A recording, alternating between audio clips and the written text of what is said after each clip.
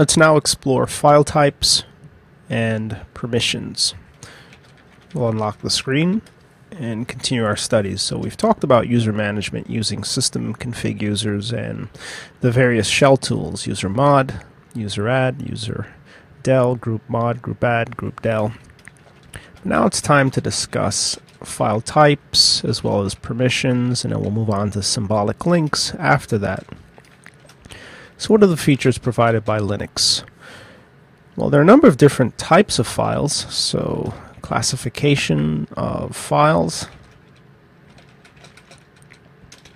which is important because it allows processes and users or various subjects to be able to interact with different types of files on different levels, such as character devices versus block devices, for example.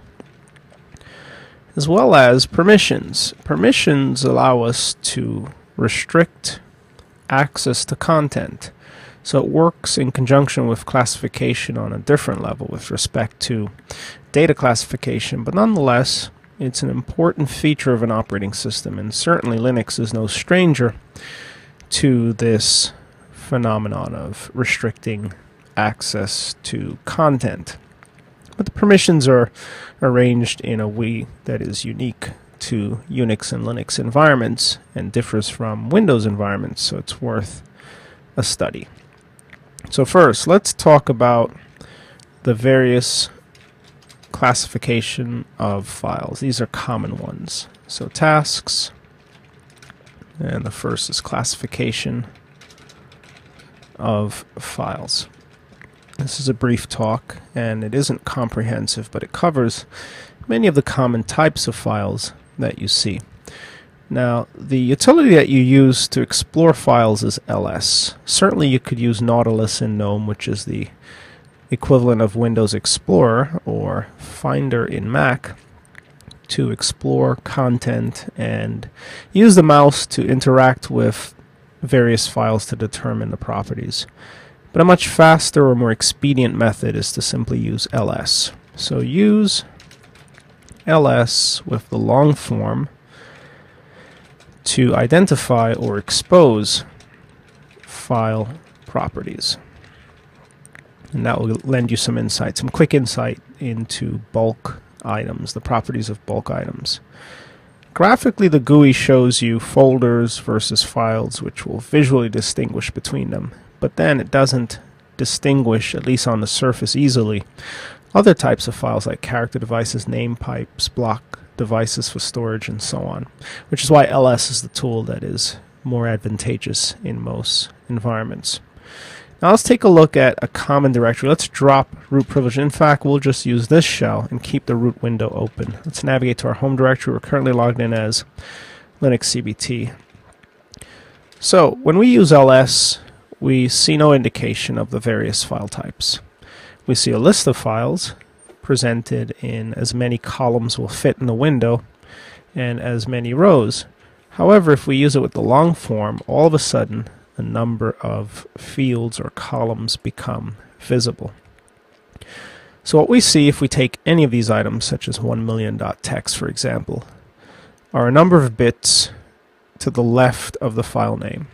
Let's copy this block and analyze it briefly just to give you a sense for what's happening here.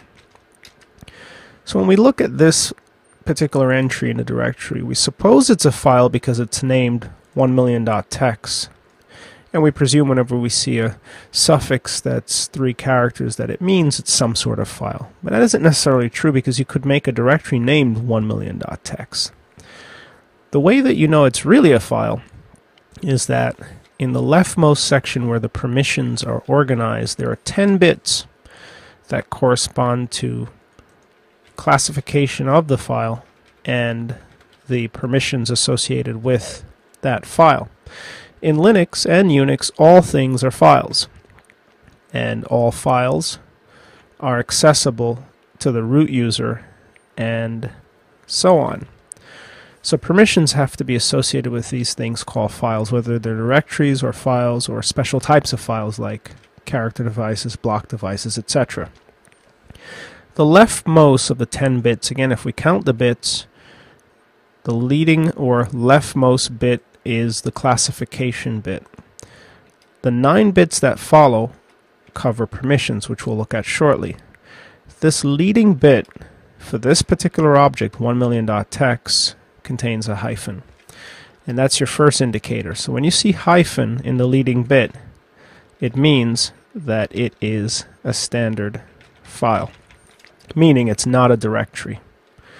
So that's how you know from the dump the leading bit is a hyphen. That's how you're sure that the object is a file and not a directory.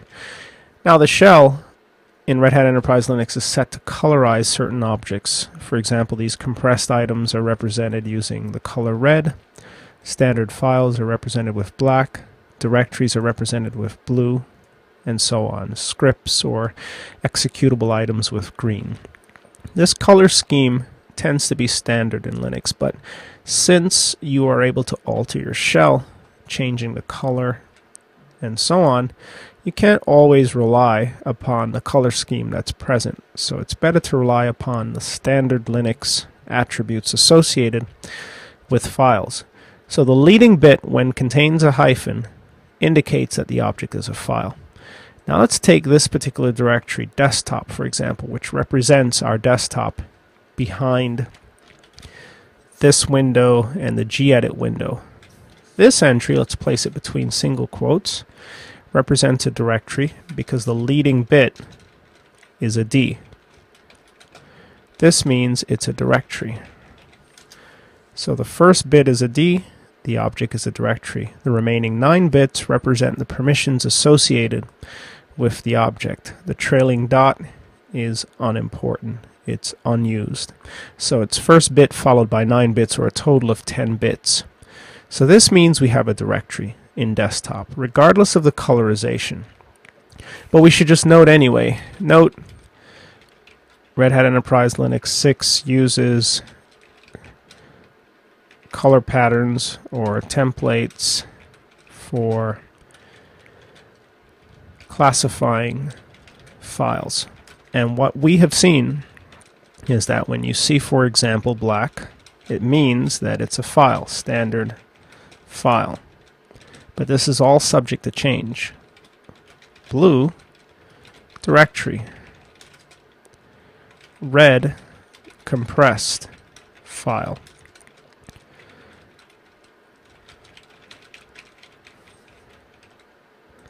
And green is an executable. But we should just note the color pattern is subject to change. So don't always rely upon it. Unless, of course, you never change your environment and you use solely the defaults. But with that said, the hyphen is a standard file, D is a directory. These are the common types of files that you're likely to see in your environment. But there are, of course, other types of files. For example, let's navigate into the dev tree. If we LSL in this directory, notice, let's take any of these items, doesn't matter. We'll take a sudo terminal, for example. Let's take sudo terminal 1. Sudo terminal 1 has a C in the leading bit. So it's neither a hyphen nor a D. And that tells us that it's a character device. So let's paste this in between single quotes to indicate that it's something that was extracted verbatim. And this tells us that it's a character device. What's a character device? Well, it's a device or a facility that supports the display of characters. So when you access TTY1, you're basically accessing a facility that echoes characters. There are other types, of course. Let's take a look.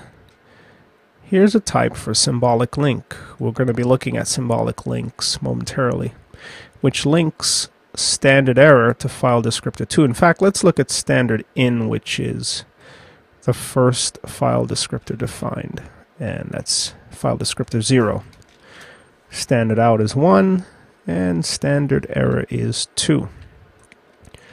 So here is a different type between single quotes, and this leading bit contains an L, which means it is a link.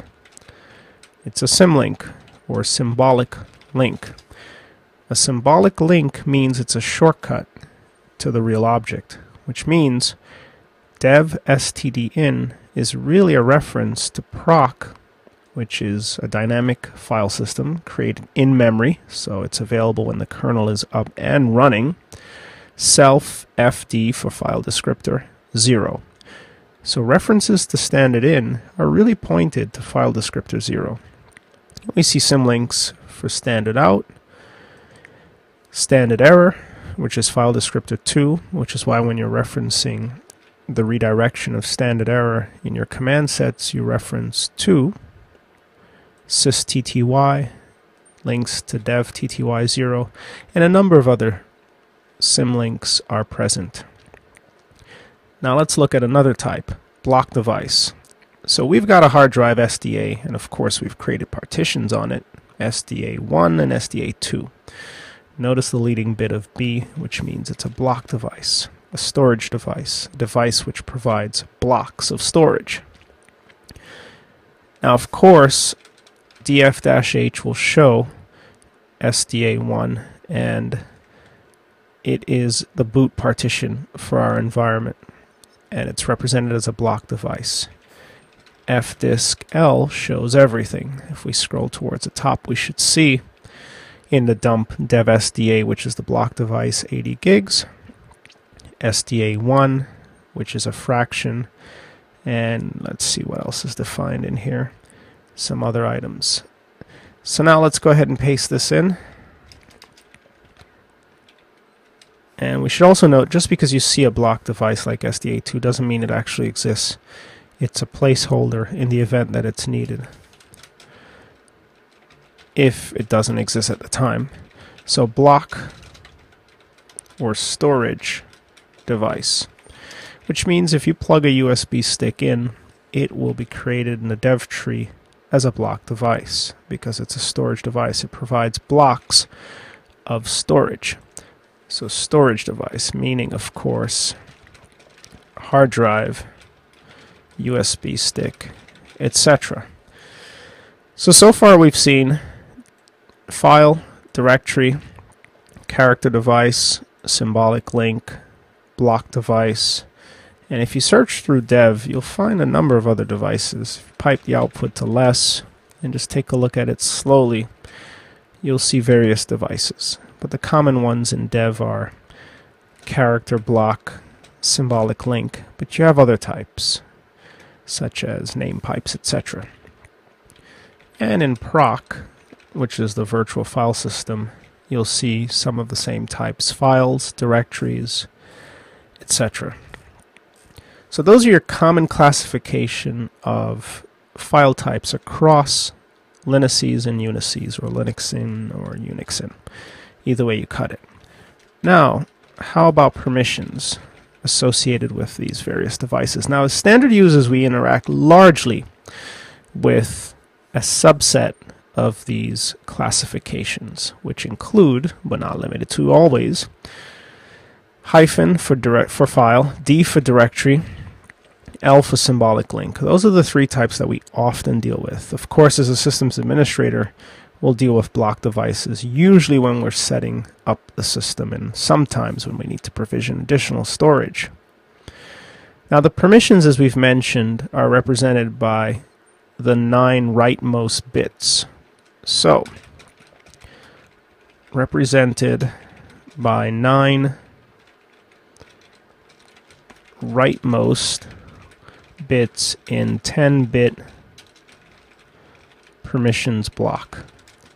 So let's take an example, let's say of the 1,000,000.txt entry, and discuss the permissions associated with this object.